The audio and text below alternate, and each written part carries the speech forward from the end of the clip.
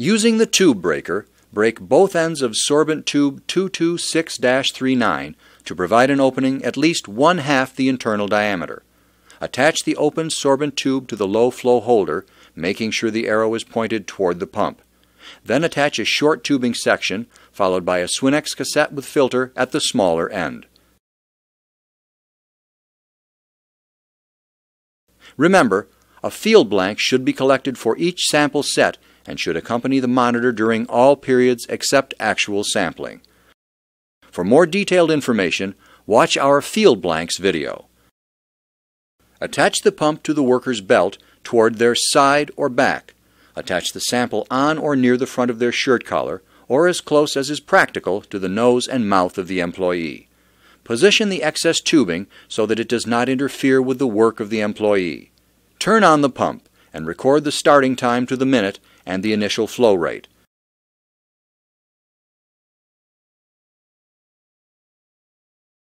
The counter records the minutes the pump is operating and should read 0 when you start the test.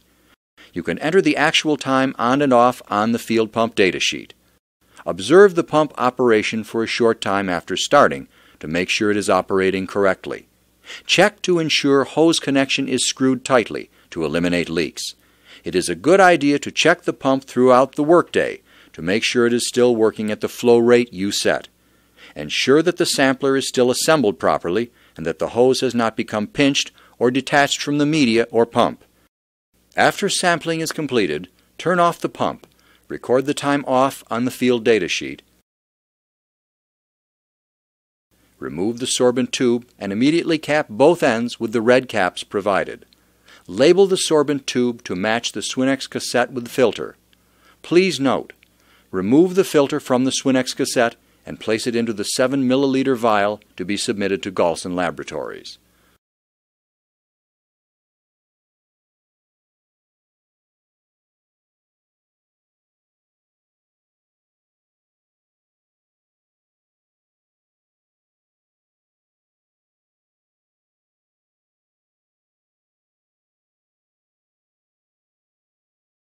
A post-calibration on the pump is recommended.